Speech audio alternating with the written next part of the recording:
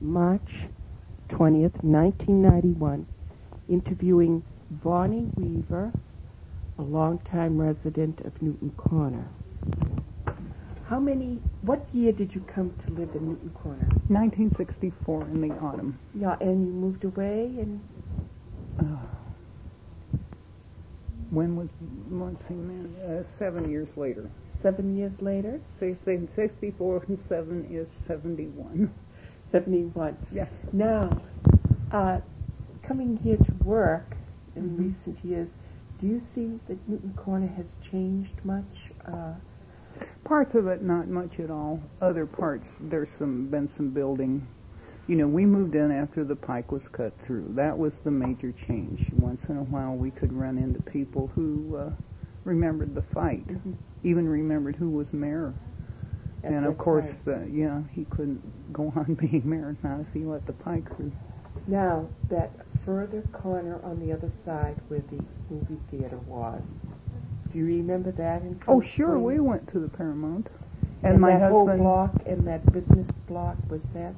across the street, my husband ran a store for a while called the Music Corner, right across from George's Bar.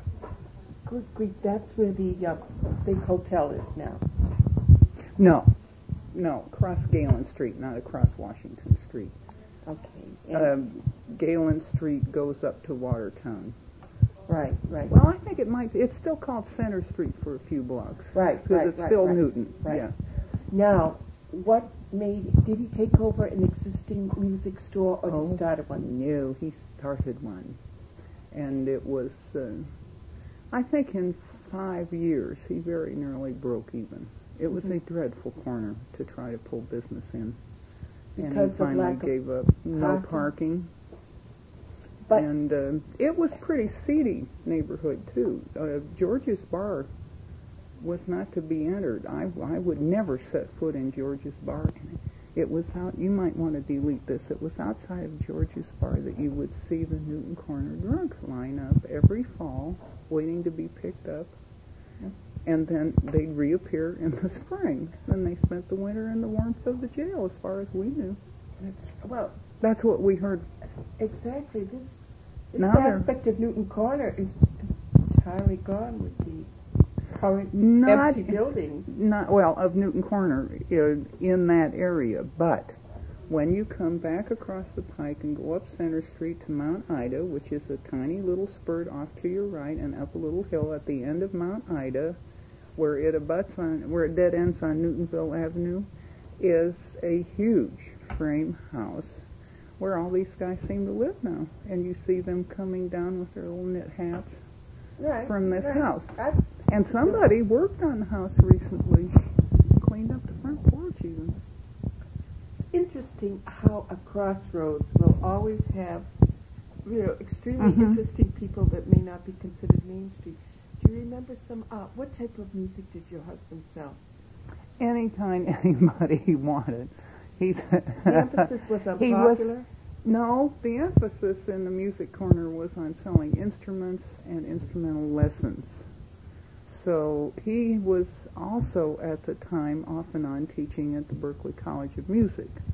And so we had some absolutely wonderful teachers, many of whom our kids will never forget. People who are still gigging around town. Ron Murray plays the guitar and he books now. And Reed Jorgensen's a drummer who is still, I often hear of Reed playing somewhere. I can't remember everybody's name. Yeah, no, they gave the lessons on the premises. But they were to the Music Corner as what are enclaves in department stores. What am I talking about? I know they were independent producers. Right. But it was interesting that here in Newton Corner you had the makings of quite a popular music education if you cared to have it. Now, it was always busy. He always had demand. It just didn't pay, of course, because Jack wouldn't charge the guys enough rent. Right. And they didn't charge too much for their lessons, so it was working great, except it didn't make any money. Now, the rest of Newton Corner on that big oval block there, was that packed with stores? Oh no, that. it was not really packed. You could say there used to be an old wooden floor Woolworths next to the Paramount. Right. That's out on Washington Street. Right. That was the last wooden floor Woolworths I remember. Right, you're right. There absolutely no longer any. Nope. That and the one in Newton. Yeah. Oh, are they? Wooden floor. And there was a tailor next to George's bar, a very elderly gentleman whose nose bones were breaking through the skin, and he would stand and stare out the door and just break my heart. I would try so hard not to stare back. And then there was George's bar. Let's see. There was Barnett's Fabrics. Barnett's Fabrics was there for years. Was there all the time we were there, and that was around the corner on Washington Street. And that, golly, that must have been there for quite a few years. Oh yes, and then he moved further down Washington Street years later. But he was there a long time. Now, on our side of the street was the very nicest post office we ever knew personally. Those guys were so dear. What was it called? Newton Corner Post Office? No, Newton. This is the Newton. Yeah. Newton Corner is the old Newton. Mm-hmm. And you know, for the contrast with the guys who were sitting in front of George's bar waiting to pick up, in this part of Newton also is Farlow Hill. It's hard to find people with bigger houses than up on Farlow Hill. Yeah, right. Yeah. It's interesting when you read about the old pre-turnpike, how this was even more bustling. But I always thought of that block as the last vestige of, the old Newton Corner. When you came to Newton Corner, you had several children already? Mm-hmm. And they went through... We had a boy who was going into the sixth grade at Cabot Elementary School, and twins who were going into the third. And Amanda was an infant, and that's it for our kids. And Cabot Elementary School was the most wonderful elementary school, but at the time we were undergoing the great school lunch fight. Did you know that in the elementary, what I couldn't bear about Newton, the first thing I couldn't stand was that the kids were never in the damn schools. Elementary schools, they came home for lunch Mondays, Wednesdays, and Fridays, and they had Tuesday and Thursday afternoon off. It was just a nightmare. This is the 60s. This is 1964 through, I forget when, but mamas were beginning to go back to work. Right. I was the last mama on my block to stay home to work. Mm-hmm. And the other mamas often thought I had stayed home to take care of their kids, and it was very hard to get it through their heads that I hadn't. You were on what road? Bellevue Street. Bellevue Street. Right. Near Newtonville Avenue. Yeah. And so the kids would go to school and take off their coats and have their juice and cookies and come home. It just was awful. So the mothers who were beginning to work began to raise hell about this. And, at the time, the teachers and the kids all looked very hale and hearty, and the parents all looked very miserable. Yeah. And in contrast to Natick, from which we had moved when the kids disappeared at sunrise and reappeared at sunset. And the parents all looked rested, and the teachers looked sort of hassled. Yeah. So here we were, and the parents began to fight. Cabot Elementary School, it's very self, with its principal, whose name I think was Mrs. Thomas, made Time magazine. I saw an article in McCall's or the Ladies' Home Journal about this school fight, saying that the teachers had the upper hand, that they were saying parents who wanted children to eat lunch at school were anti-education. It took years. I think this fight must have gone on for 3 or 4 years. Finally, we had to have school lunches, which, of course, the kids threw out. But at least they threw them out at school, and they didn't ignore them at home. Right. So at Cabot Elementary went up to 6th at the time? Yes. And then where did the kids go? The kids went to Bigelow Junior High, which has since closed in. It had a principal named Mr. Frost. It had one teacher who taught music, whose name was Miss Hubbard. And she personally was responsible for more Newton Corner kids taking instrumental lessons than any other human being in the world, because they had to sing to the class if they couldn't play a musical instrument. Great. Yeah. Great. The thread of music runs through. Yes. The vice principal at Bigelow Junior High was often seen to be marching up and down the hall saying, "I hate kids. I hate them. I've got 5 at home. Enough already. I hate kids." And there was another who was, Newton Corner had some pretty tough kids from across the road, kids who would come and steal things from the music corner. They were tough. And one kid threatened, we had a lovely little man who was absolutely helpless, teaching in a discipline, something like shop, that he knew nothing about. He came over to get my husband to show him how to solder. And he's teaching shop. But one little kid would put notes on his desk saying, "We're watching you." It was just, poor man. I cannot remember his name. Well, Bigelow Junior High was evidently very lively. Bigelow Junior High kids believed that Day Junior High kids were spawned in hell, and vice versa. It was a terrific rivalry. And later on, they all were in the Newton North sector, or did they go off to separate high schools? Day and Bigelow both went to Newton North, unless they went to some Catholic high school. And where did your children go? Our oldest went to Newton North. This was when it was still 3 buildings with the tunnels. And we get down now into the 70s and the Kent State strike years. And my strong impression is that nobody was in charge in that school. The teachers being very bright. The kids were always striving to be further out than the teachers, and they just couldn't do it. I mean, teachers were coming out of the closet and zipping their shirts down to their navels and wearing medallions. And God. And so our son, there are 9 days of his senior year in high school that we will never be able to account for. He'll never tell us. God forbid we should find out. It was just awful. And the things that were going on in the tunnels, kids wouldn't go down in the tunnels, and our eldest began to refuse to eat lunch in the cafeteria because this was the LSD time. People were tripping in the cafeteria. It made him sick.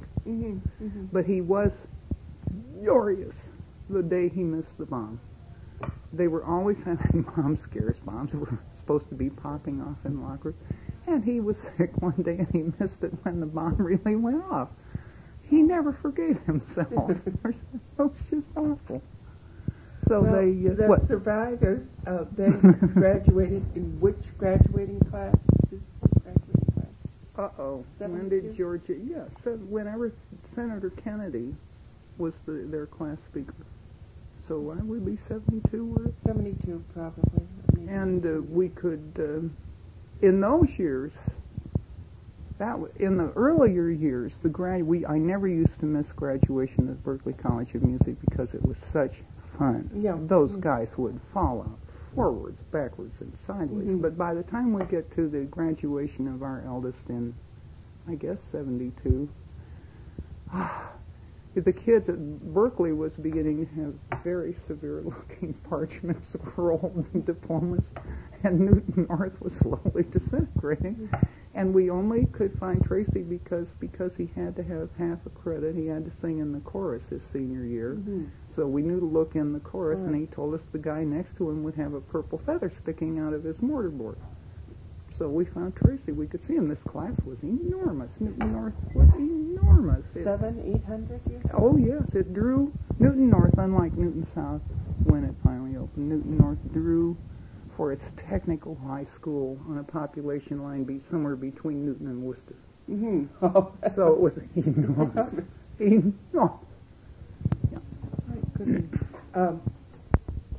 Now, your younger children, you moved to another part of Newton? One of the reasons was I could not face Newton North, not another minute. It was just too awful. So we moved, and they were bused. Kids we moved to Woburn, and kids who live in Woburn for some reason go to Newton South. But wherever they go, they'd have to be bused. Woburn's pretty far away from everything else. So they had a very different time. And they were graduating class of what? What's 72 and 3? 75. 75. Yeah. The twins were. Yeah. Amanda is another 7 years long. Later. But that was a rather quiet school. Comparatively speaking, yes, it was. Mm-hmm. Although some of the kids tried. Mm-hmm. It was a different atmosphere. That's true. Mm-hmm. And the twins received such an education. Of course, they wanted one. Our eldest and our youngest weren't all that interested, but the twins wanted one. The minute the twins went to college, they were tutoring immediately. At Bigelow Junior High, they had found out what the structure of the English language is. They had a teacher who didn't need to be liked. She needed to teach grammar. She insisted those damn kids learn grammar, and they did. And they were never allowed to forget it either. They had a string of good teachers. No, in the Newton school system. Yeah. That's wonderful. Yeah. Well, that's why we moved to Newton, was the school system. Oh, you could have a choice. I forgot to. We could have moved on anywhere. And we chose Newton for the school system. Well, he was teaching at Berkeley in town. Oh, it's not that made any money. He made $2,800 a year. But still, that was the focus, right? And so you could have lived anywhere in the Boston area. Yeah. Consciously. Oh, And you had come from what? We come from Ohio. Yeah. And so you zeroed in on Newton as having a reputation. Interesting. That's because we met people at the Did you ever hear of the Ethical Society? Oh, yeah. We went down there, and the best people we met lived in Newton, and they said, don't kid around, Brookline or Newton. And Brookline seemed smaller. Newton just seemed more capacious. So we found a house in Newton. That's interesting. Straight from Ohio and then zeroing in on what is considered. Well, we had lived in Natick for a while. We were there were only 2 non-Catholic families in an area of something like 5 blocks. And that was very hard because the kids all would lock into games at Saturday Sunday school up at St. Linus. So it was hard on our kids, and besides it was boring. Newton had everything, right? Now, the Pike had already come through in Newton Corner when you arrived in the early 60s, but the hotel and the other buildings had not been built? No. And I would give lots to remember when on earth they were built. We used to just go across that bridge that's still there. Yeah. But now life is so complicated that after the air rights battle was fought and won, I think probably Star Market broke the ice down at Walnut Street. That was Walnut, the first, Washington. That was the first thing built. That's over. Yeah. And then Tracy was still, our oldest was still in high school when the motel over the Pike opened, and I remember he had a friend who worked there who said it shook all the time. Oh dear. She was petrified. I think it was superstition. I don't think it shook all the time. She was just terrified. No, but fallen. In those years, I would be taking our youngest for walks in a stroller. And if you ever saw an interchange planned by a committee, it's that interchange. There is no making any sense of it at all. And I can remember trying to cross from our drugstore across from the library to the other side and asking a policeman who was standing there if he would help us. And he said no. He couldn't imagine how to help us, I guess. And this was trying to get over there to Washington Street proper. Well, yes, you had to cross whatever the name is of the chute that comes around. What is the name of the chute that joins Center Street? I don't even know. It's just a little exit from the turnpike, and it joins you to Center Street, and you can then take a left over the bridge or go straight ahead and finally come out on Washington Street or something. Right. But it must just be called exit until it... If I know Newton, it's got a name. No. I bet you. We could find it on a map, I bet. We could even ask our excellent reference department. My goodness, we'll have to find that out and see if that has a phone number. We even went down and see if there's a sign. But it's interesting being a walker. But it must have been to see how that whole layout is. But how long did they take to build the hotel? And you know, I didn't pay all that much attention. I just remember being Amanda would have been a little D person in a stroller, our youngest, and then she was a person who kept climbing out of the stroller by the time our eldest had a friend who worked in the motel. So a couple years. And then we all said that they would never be able to rent any space in that silly building. You know, there's an office building next to it. Finally, a bank opened with an impossible parking lot shaped like an acrylic alphabet letter. Yeah, yeah. And then the motel was going, and finally, I think some space rented out upstairs. But we all laughed merrily at that stupid building. All the while, the traffic was going through on the pike as the building was going on above it. How did they do that? Well, something similar to the Heinz Auditorium, a lot of. Terrific engineering. Nobody died. Then you move into Woburn in 72, and you get into certain types of activities there. Somewhere around then, for some celebration, some city celebration, a commission formed. Judy Chalpin was one member. And they sponsored an enormous, it wasn't called anything yet, it was some sort of celebration, much like our tercentennial celebration. And the Newton sponsored a crafts fair that was just splendid that first year. I think it must have been juried. There were splendid craftsmen. The fair was gorgeous. It ran out along the mall on Commonwealth Avenue, and they had it in front of City Hall on the grounds. The ladies who formed that, you know, by the time you've done something like that, you've learned so much you can't bear to waste it. That's why these damn things never died. That's right. These people stayed together.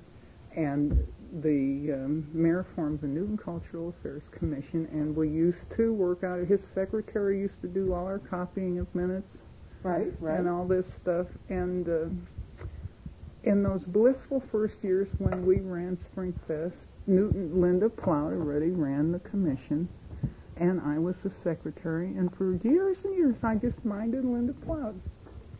Finally, I got tired, and it dawned on me that there was no law that said I had to mind Linda Plout anymore, and I didn't. But we ran that fair for years and years, and I think I made a mistake. I kept thinking the better thing to do was get away from the mayor's office. You know, who knew he was going to be mayor? Yeah, for a long time. Longer than most trees will ever be alive. And so I kept making us more and more independent, and the year we became financially independent was the year of the rain gauge. My friend who was co-chairman that year met a lady from England, and she said, oh, you shouldn't, if the city won't give you a rain date, which the city wouldn't because they swore the janitors wouldn't work any other weekend or whatever. You should insure against rain with Lloyd's of London, you see. So my friend was thrilled. She called the British consulate and found out what you do. We insured with Lloyd's of London for really not very much money. Right. But if it rained a quarter of an inch or more, we would receive a payment. So by golly, it was a cloudy Sunday. And by golly, it rained. And our nice auxiliary policeman, Jay Moscow, gathered his cohorts about the great city rain gauge we'd bought and said if that wasn't a quarter of an inch, he wasn't an auxiliary policeman. And my co-chairman sent the agreement back to Lloyd's of London. It was a mess because she told them it was out in the rain. So after that, we were financially independent, and we made a little money. So that went on for a while, and then after a few years, my husband, who was getting very tired of this, said, you know, you work 9 months of the year to make $600. This is silly. So I quit doing that. But the Springfest goes on. Well, and mostly it's made up now, you think, of people all over Newton? Or was it sort of craftsmen? Oh, no. It's all over Newton. That was the first point and an ongoing point we were trying to draw on. All of Newton, and the first few years, we tried to restrict the number of craftsmen to Newton craftsmen, but that's not possible. Oh, you begin to now. attract... Right. Oh. No, just... It's not that it's juried. No. I went on to run a craft fair for a while at the Newton Art Center that was juried. The difference is...